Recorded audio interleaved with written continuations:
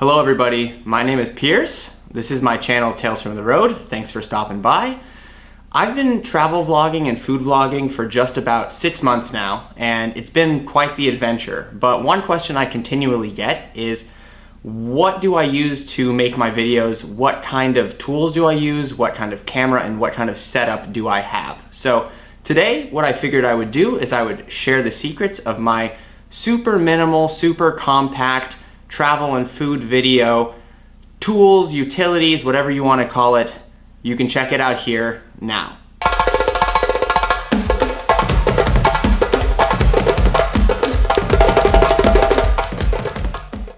So before we get into today's video, I just wanted to remind you to hit the subscribe bell if you find the information interesting, and make sure to hit that like button, smash the like button. And here we go.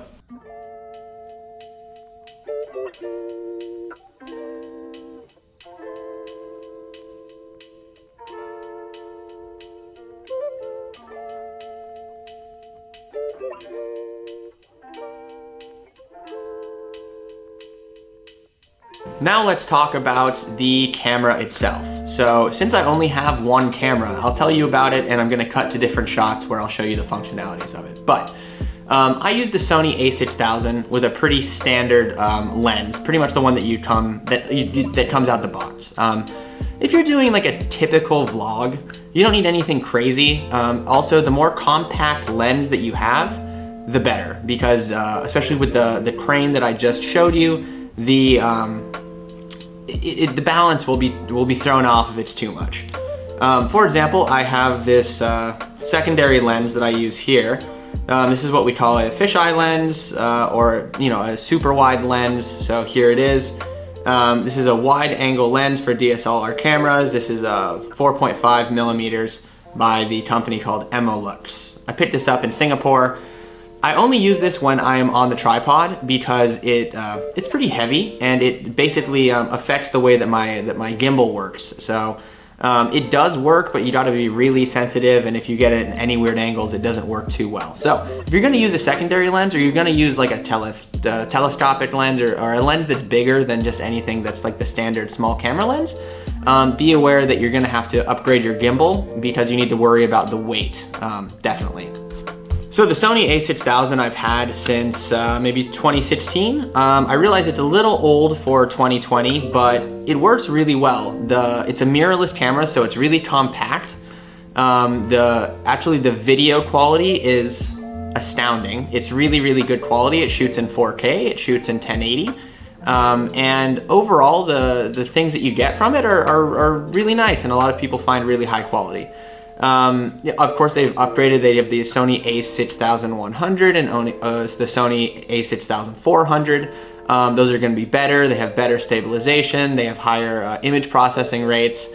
And overall, they're just a better camera. But that being said, the Sony a6000 isn't a bad camera at all. It'll really get the job done. If you're a basic vlogger like me, you don't have a massive following, you don't need to worry about these things so much. Worry about your content, and then once your content is singing, or you've got some beautiful stuff, you've got some people into it, then it's time to invest in something a little bit more professional. But for the basic person, the Sony a6000 is great. It also takes really fantastic pictures, and you can adjust a lot of the settings to, if you want to do something more cinematic. If you want to shoot in 30 frames per second versus 60, you can do that too. You can put in a 128 gigabyte SD card, really like it's anything you want to be. And the features that it has, the auto features, they work really well. So I'm a big fan of the Sony a6000. It's been a beautiful camera for me, and I will continue using it until I decide to upgrade in some type of way. Secondarily, I use my iPhone 11. So I bought the iPhone 11 because it has a really, really, really good camera. The iPhone 11 Max, I think it's called, or iPhone 11 Pro has a better camera, but this one's a good quality one. So what I'll say is that being a travel vlogger is not the easiest logistical profession, or the easiest logistical setup for, sometimes, for example, when I have to get my gimbal ready, I have to get my camera balanced, I have to make sure the camera's on, I have to make sure the camera's charged, I have to make sure the microphone is working correctly. That takes time, and when you're in a situation where you just need to kind of point and shoot, sometimes I use the phone.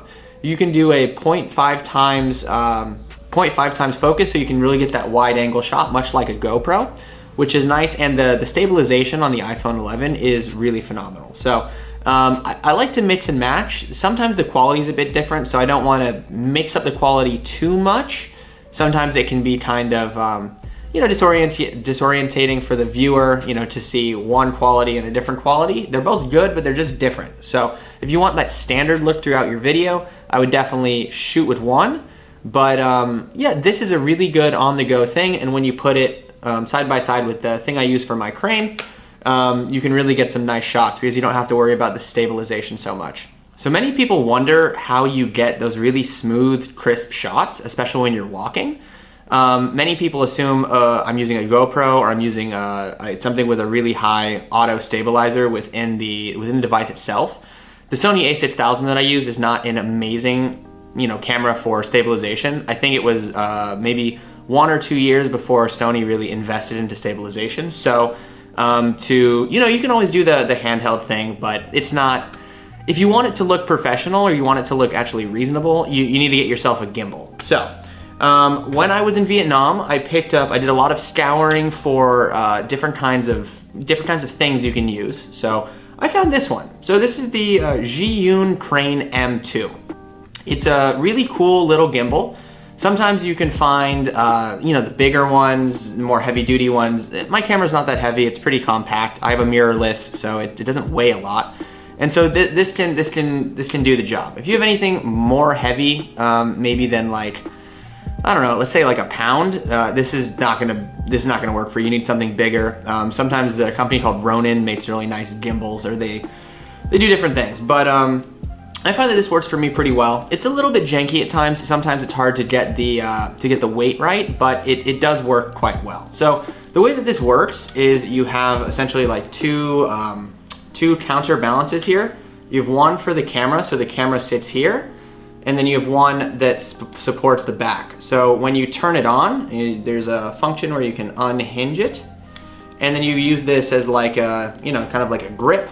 And then from here, you can move the camera in various ways. I find that this is really good for walking. This is really good for shots where you pan up, pan to the side, you pan down. And the really cool part about this is that they have different modes that you can use. So this has a pan follow mode, which keeps the camera in one place and allows you to rotate the gimbal. So it really gives you that nice, smooth look.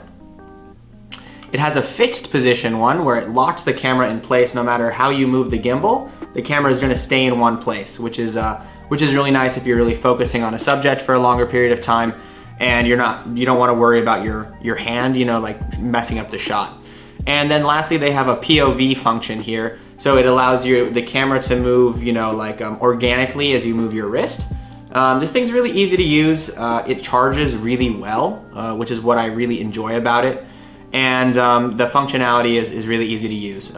You can actually use the Bluetooth and control your camera directly from the thing. There's actually a recording button. You can go wide and you can go zoom in.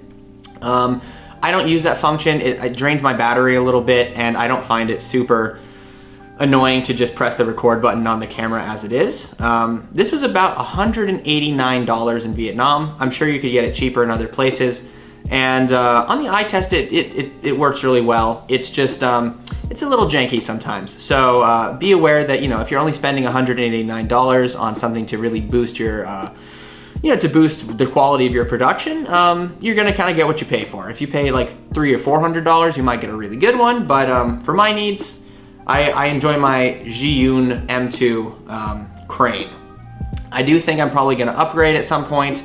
Maybe in the next year. The wear and tear that I put on this is a lot, as you know, it's a lot to set up, you know, put back in your backpack, take it back out, put it back in. Some people have this really nice setup, but I don't know if how much they're on the go. When I shoot, I have like 2 or 3 hours where I'm really out, I'm really doing a lot of shots, I'm really walking around with this, and I'm putting it in my backpack and taking it back out, which is, you know, it's just what you do. The nice thing about this is there's an attachment on the bottom, you guys can see there, where you can screw on a tripod. They have a mini tripod that comes with it, and then you can stand. So it's really good for shots where you need to sit down, maybe talk about some food, maybe do some other things. Yeah, overall, this is a really good thing. Big fan of this one.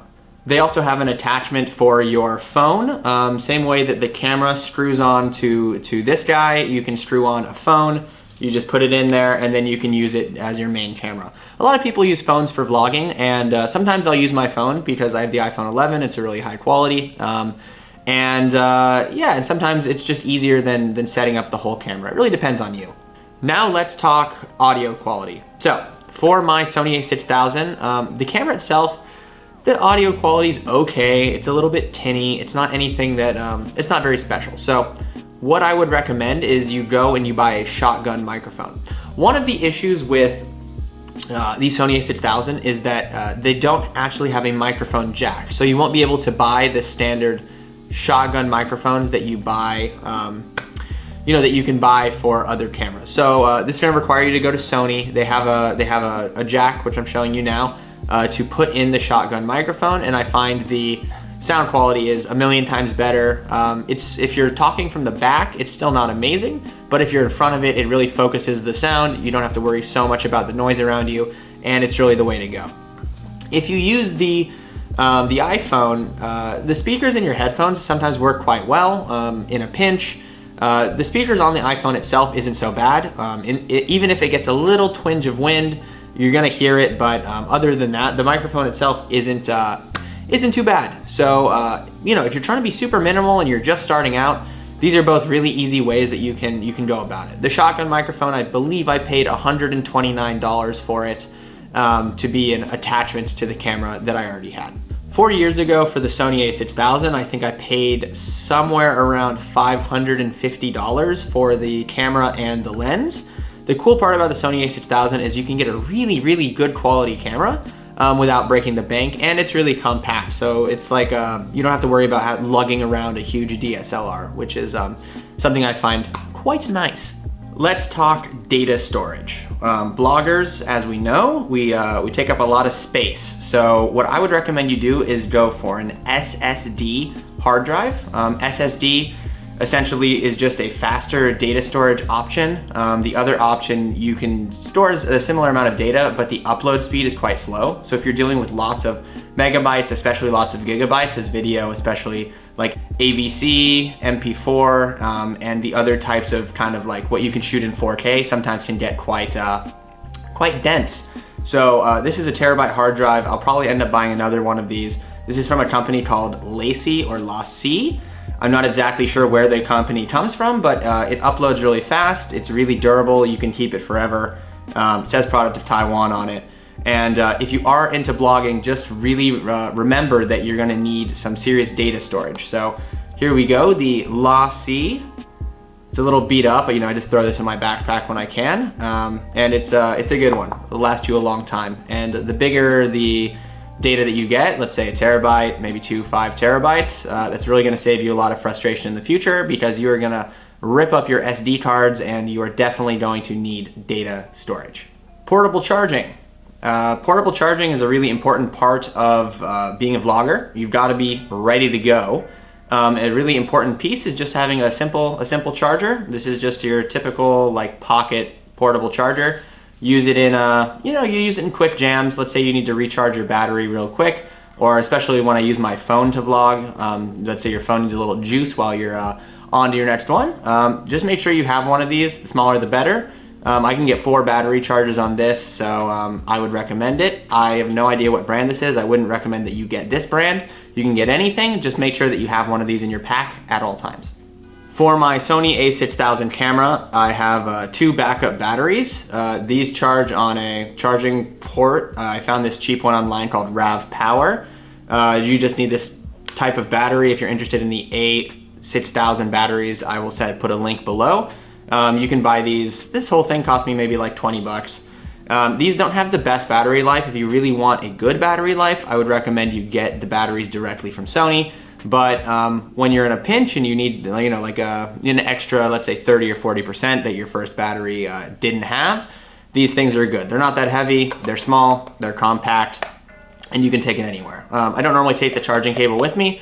I normally just grab 1 or 2 to go. And again, if you have your backup power charger and you have this, you know, you can just charge it on the fly if you happen to forget to charge it. So, you know, all of these, I mean, pretty small, and this is all your charging needs that you would need in general. The last thing I want to talk about, what any vlogger needs to know, is that you need to edit your videos. Unless you have money to pay someone else to edit your videos and you want it to look nice and look cool, you got to edit it. So I was using this interesting program called Wondershare Filmora 9.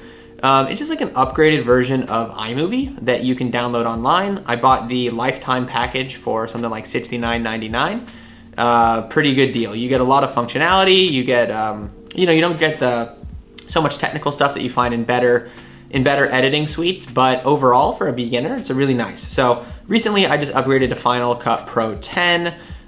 You can do pretty much anything in there. If you're interested in Final Cut Pro 10, I might link some videos for you guys that I found helpful for getting started on Final Cut Pro 10. You can really change it's really like a step up from what you can do in a more basic editing suite, and it's something that I'm really excited to use more in my videos to make them more delightful. One last thing I want to talk about is the bag in which I carry my stuff in. So I've seen lots of vloggers and, you know, they spend hundreds of dollars on these swanky camera bags. I'm a minimal guy. I keep it really simple. So I found this really nice bag in Vietnam. It was $10. It's an Adidas bag. And the coolest part is that you can transform it into a really small bag. So I will show you guys how that works right now. You give it a little zip and there you go. It's a sturdy backpack. It was only $10. I assume it's more in the United States because this is probably a fake one. You can take it to go. Really easy to put in your carry-on luggage, and you know, it's a really good addition to any minimal vlogger setup. So lastly, what I will say, vlogging is not easy. It takes a lot of time. The time that you take to edit takes a long time, and the equipment, finding the right equipment, you just gotta find what works for you. There's no 100% success rate with anything.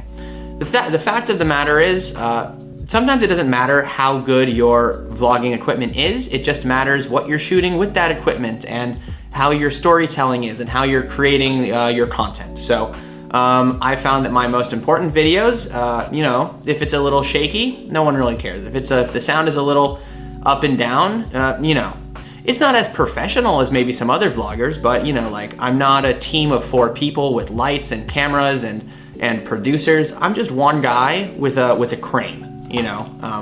And so, you know, be yourself. Try to create something unique and interesting, and start basic and work your way up. I'm thinking about adding a GoPro Hero 8 to my repertoire because sometimes I find the camera a little bit cumbersome to lug around, but for now, we have what we have, and without breaking the bank, we were able to accumulate all of this for a little bit less than $1,000, which for any vlogger is a really good setup, a really good starting point, and I think that should get you going. So again, thank you guys so much for watching. If you liked the video, make sure to, of course, like and subscribe, hit the notification bell. We have amazing food and travel videos coming to you from all around the world, and soon more technical vlogging videos where I explain a little bit about backpacking, where I explain more about the equipment, where I explain more about how I make it happen. So all of that coming soon. I hope you guys have a great day, and cheers. Keep on traveling.